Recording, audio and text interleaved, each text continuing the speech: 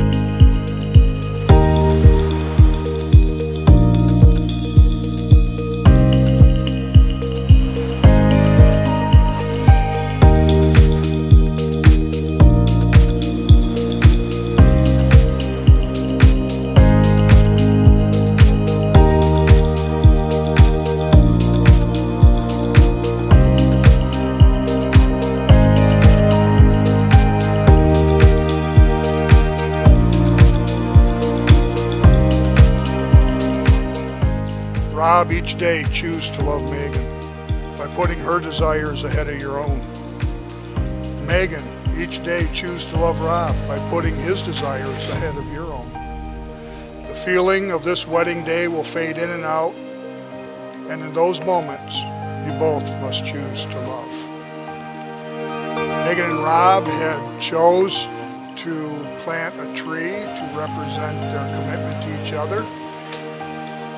Their mothers are going to add the soil to the tree, representing all that each family has poured into their lives as individuals, blending them. Now, as the tree represents your marriage, you will both have to pour your lives into it to keep it growing. And Rob and Meaghan have consented together in marriage and have made their vows before God and these witnesses, and have symbolized their vows by giving and receiving rings. I now, by the authority as a minister of the gospel of Jesus Christ, pronounce you husband and wife. May those who God has joined, let no one separate it. You may kiss your bride.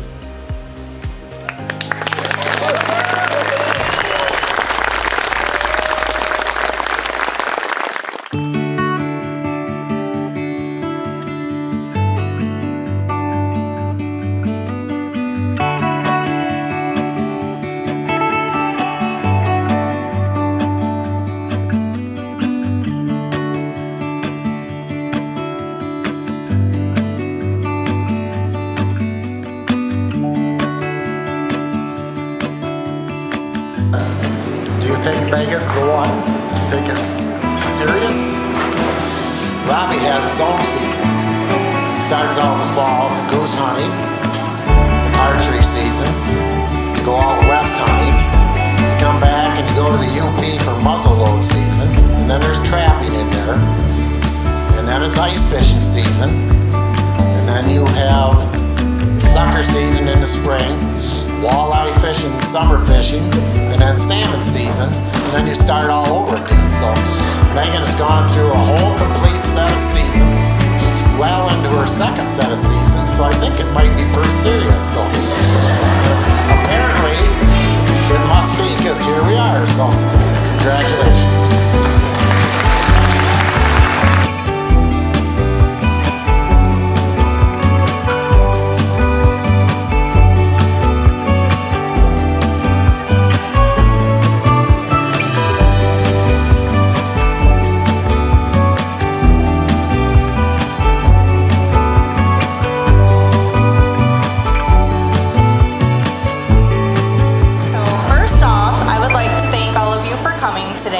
celebrate this beautiful couple.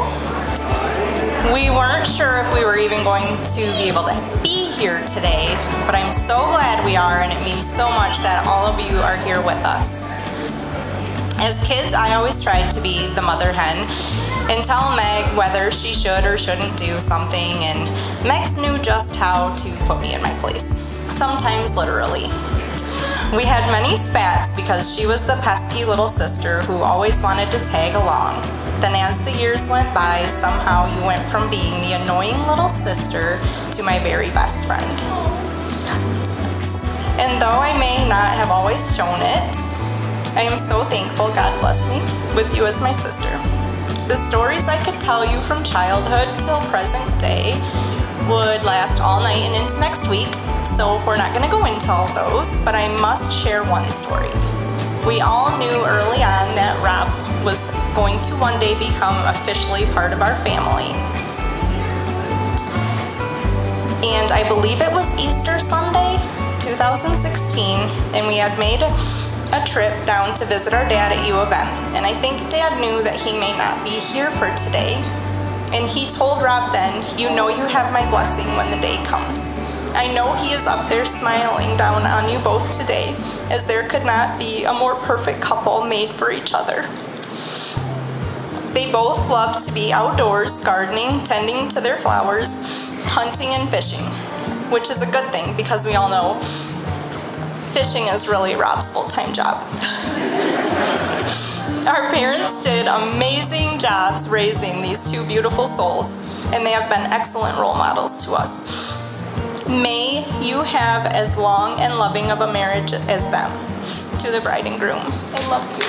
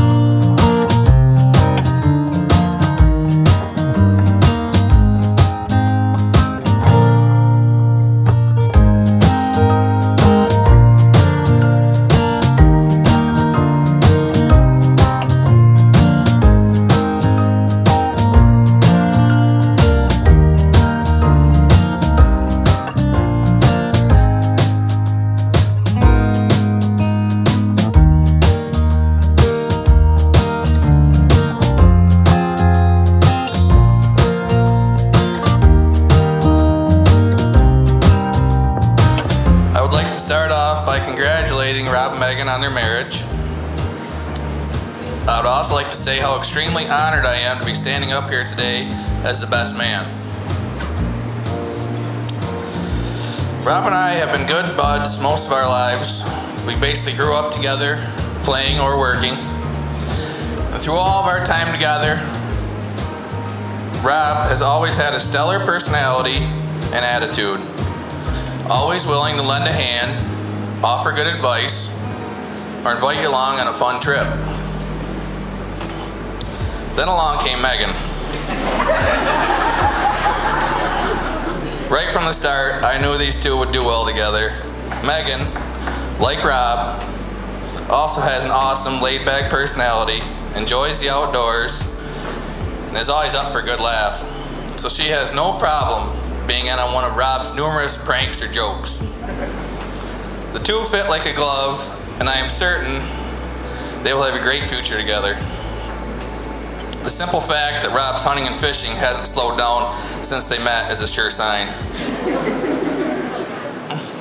But seriously, these two were meant for each other, and I would like to wish them nothing but the best, great health and happiness.